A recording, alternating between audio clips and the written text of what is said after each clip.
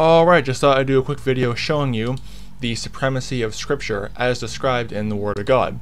The supremacy of Scripture, not the supremacy of Catholic traditions, not the supremacy of the Pope, or the Papal Bulls, or the Church Fathers, many of whom were, the predecessors to the apostate, heathen, Greco-Roman, heathen, Roman Catholic Church, and how they put their traditions above Scripture. But I'm going to show you that Scripture is sufficient for doctrine, for faith, and practice. Okay? Now, obviously, learning from teachers is scriptural. Okay, 2 Timothy chapter 2 verse 2 talks about learning from other brethren. Okay, 1 Timothy chapter 5 talks about elders and that kind of stuff. So it is scriptural to learn from other brethren, especially elders, but you don't have to blindly follow what they say above Scripture, which is what the Catholics do.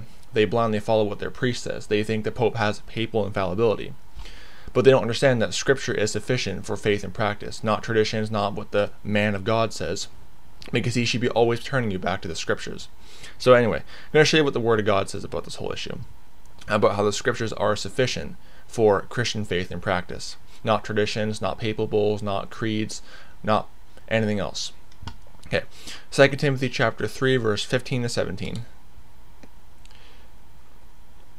And that from a child thou hast known the holy Scriptures, which are able to make thee wise unto salvation through faith, which is in Christ Jesus.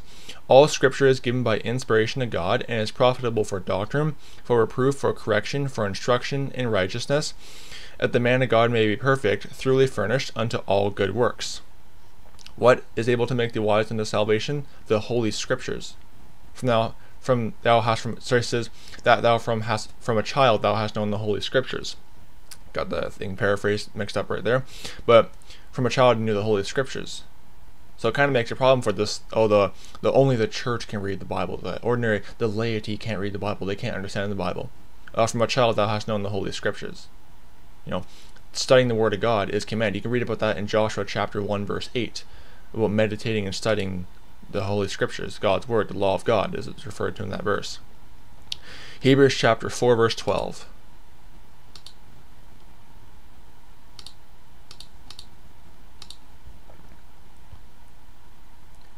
For the Word of God is quick and powerful, and sharper than any two-edged sword, piercing even to the dividing asunder of soul and spirit, and the joints and marrow, and is a discerner of the thoughts and intents of the heart.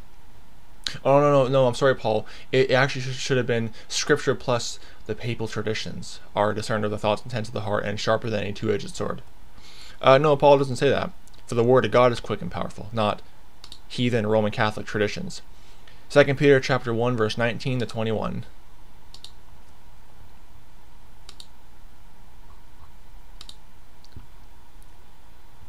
We have also a more sure word of prophecy, whereunto ye do well, that ye take heed, as unto a light that shineth in a dark place, until the day dawn, and the day star rise in your hearts, knowing this first, that no prophecy of the Scripture is of any private interpretation. For the prophecy came not in old time by the will of man, but holy men of God spake as they were moved by the Holy Ghost. I covered this in one of my other videos. Where did Scripture come from? Holy men who spake under the inspiration of the Holy Ghost. Okay, it doesn't come from papal traditions or the Catholic Church or the Pope.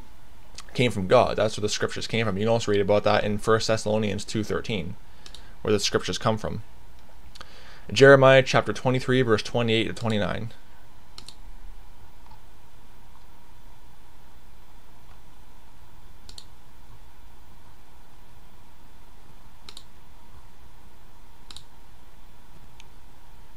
The prophet that hath a dream, let him tell a dream, and he that hath my word, let him speak my word faithfully. What is chaff to the wheat, saith the Lord?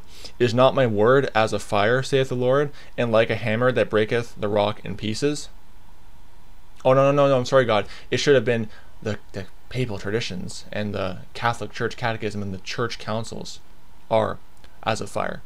No, it's the Word of God. Even God himself says that. And in Psalms 138, God says he exalts his, I think it's Psalms 138 verse 2, God says he exalts his word higher than his own name. And keep in mind, the name of God, the name of Jesus Christ, in the Old Testament, and for example in Exodus chapter 6 verse 3, the name of God was Jehovah. And it still is Jehovah, obviously. But Acts chapter 4, verses 10 to 12 says that the name of Jesus, there's no salvation outside the name of Jesus. So the name of God is very, very important, very, very extremely important. There's no salvation without it. Yet Psalm 138 says that he exalts his word above his own name. And then here he says, is not my word like as a fire? Not are the Catholic traditions are like as a fire, my word. What God says there. The scriptures are sufficient. Psalms 19 verses 7 to 8.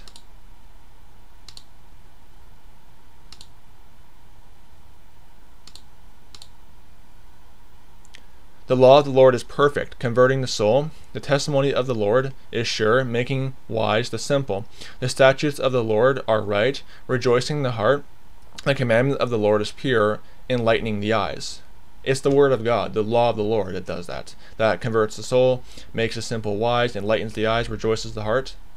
Never traditions of men, never papal traditions of men. The law of the Lord, the Holy Scriptures. That's sufficient for the Christian faith and practice. That is what is sufficient for faith and doctrine, for instruction in righteousness. Not the Catholic traditions of men, but the holy word of God. So don't be deceived by the Roman Catholic Church and their heathen man-made traditions. The Roman Catholic Church is a Greco-Roman heathen cult. All it is just simply Greco-Roman pagan religion repackaged. That's all it is. It's not Christian whatsoever. It's a heathen, Babylonian, Greco-Roman, Egyptian, Mesopotamian, Hindu, you name it. It's all those heathen religions, and it's basically a Greco-Roman Babylonian perversion of Bible-believing Christianity. So don't be deceived by the Roman Catholic Church. Scripture is all you need for faith and practice. May the grace of our Lord Jesus Christ be with all the brethren. Goodbye.